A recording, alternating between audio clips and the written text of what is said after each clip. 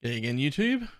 Welcome back. This is BalorMage, and we thought we'd do a little bit of a pre-harvest video, but I thought I'd take a slightly different approach this time to what everyone else is doing. Everyone else is putting out league guides.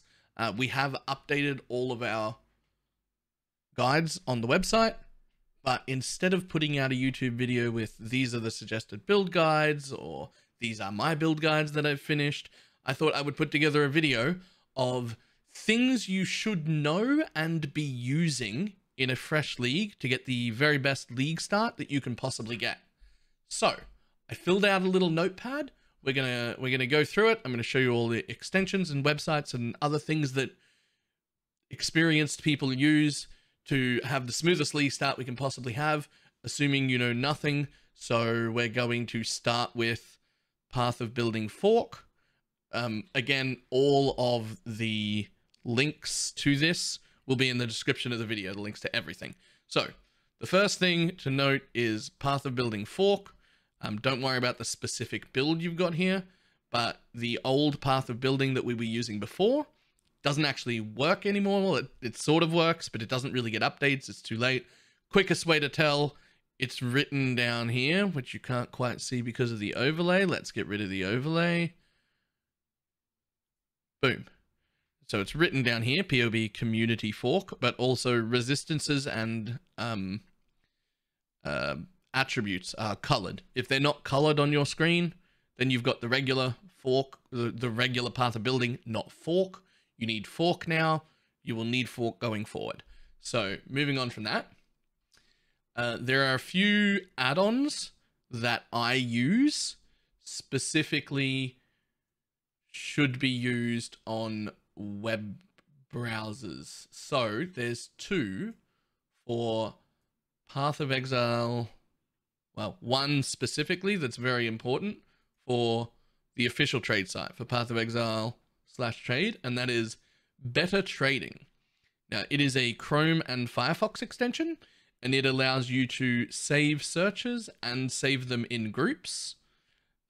So for instance, I have a search for an explodey chest if I want to be able to awaken an orb and explode chest in with something else. And this is a nice complicated in-depth search that took us a little bit to set up, right? I've said not having all of these modifiers, must have this modifier, like set things up really, really well in quite an annoying way, but I was willing to do that because now it is permanently saved here. And you can do that for all sorts of things. You can set up all of the gear you're going to search for or things you want, and you can just have them saved here. And if you ever close off the browser, restart your computer, anything like that, all of your searches will be saved. As well as this extension, which is called POE Trade Enhancer, which has two things, one that's important and one that some people will use. The important one is that it has the chaos equivalent. It just adds that chaos equivalent. So we now know exactly how much chaos, or if something is 0.9 of an X, it'll tell you what the equivalent of that is. So it's 5X and 166 chaos in standard right now, because that's the only league we have to show you. So that gets added in. That's very nice.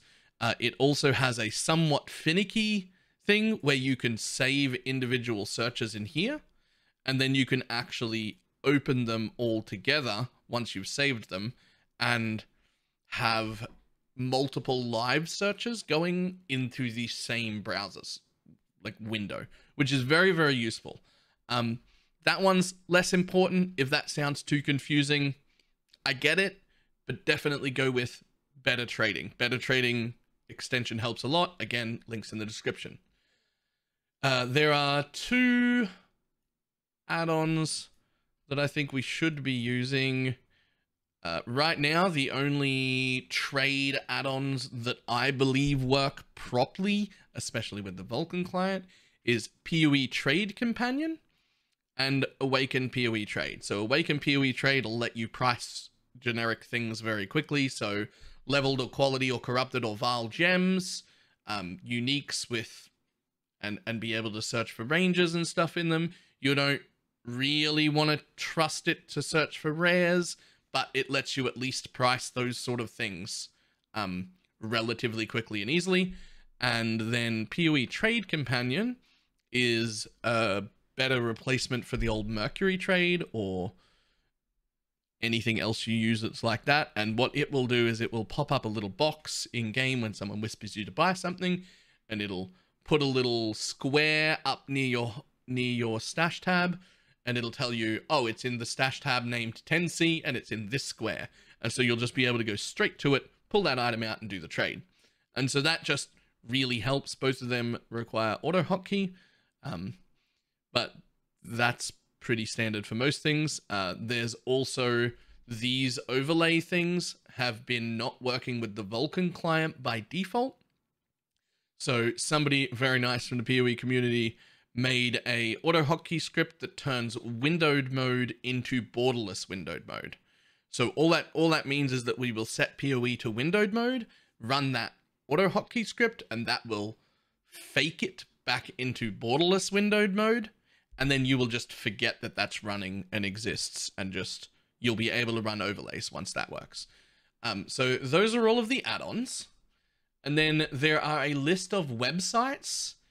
We'll start with the obvious one, which is pathofexile.com/trade, which is the best place to be doing most of your trades. I know a lot of people are still using PoE.trade or other things. They're just not as good. They're not as quick. They're not as useful. Do change over to this. Second, little bit of shameless self-promotion. Especially for softcore trade, we made an atlas guide. It is a written atlas guide. It is incredibly in-depth and broken down to individual how you get your stones and whatnot. I want to say I quadrupled the speed at which I collect stones by learning this, and I only learnt it this league.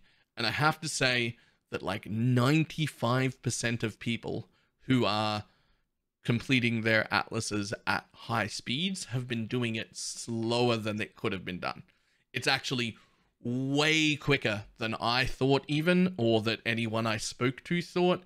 It can be done way quicker. You can collect every single stone a lot quicker. You can do the whole first like 16 stones without ever leaving yellow maps.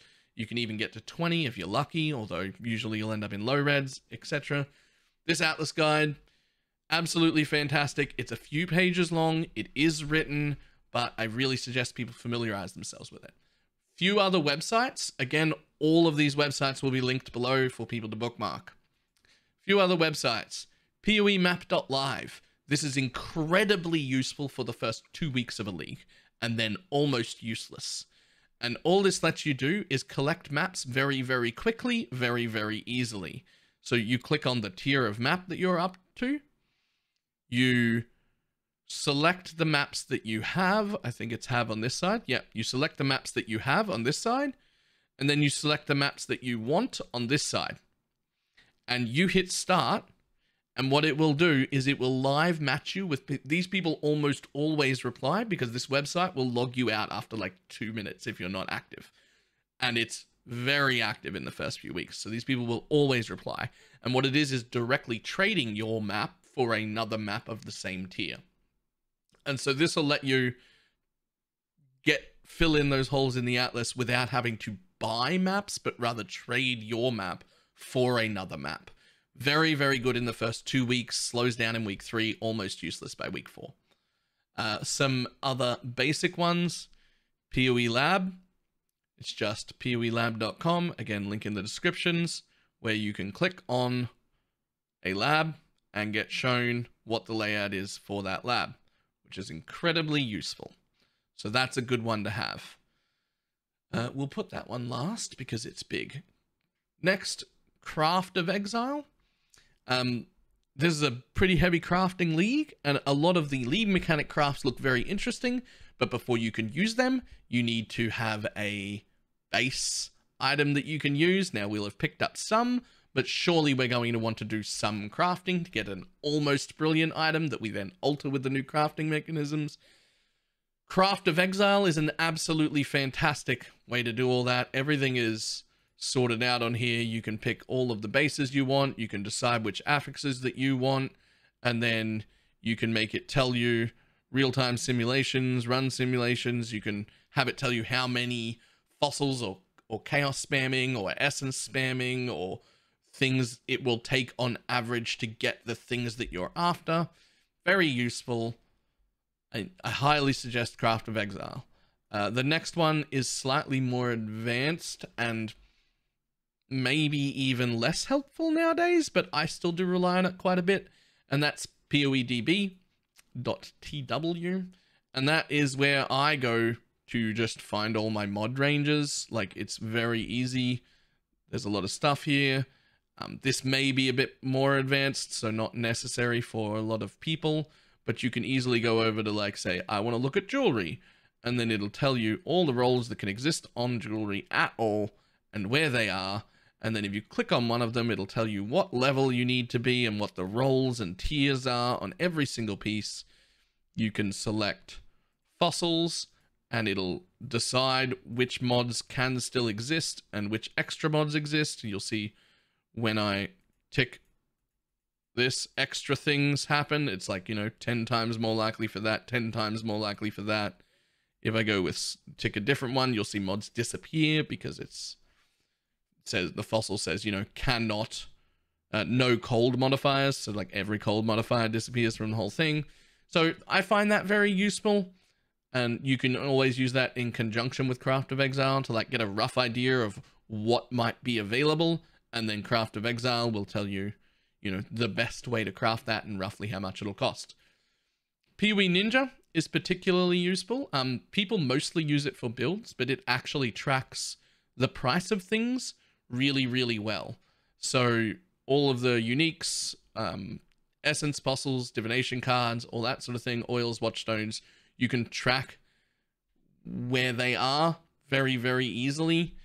So if you have a look at a fragment and you're like, oh, I thought that should be more expensive, and then you can quickly have a look here and be like, oh, I want to see the fragment, and it'll show you a graph of what's happened to it in the last 7 days. And if you happen to see it shooting up, maybe you want to decide to wait a day before selling it, let it jump higher. Maybe you're like, oh, I think that's going to be near the top of the curve, I'm going to sell it now, right? Like, there's all sorts of things that are useful in here. Again, slightly more advanced, newer players probably don't need to worry about it.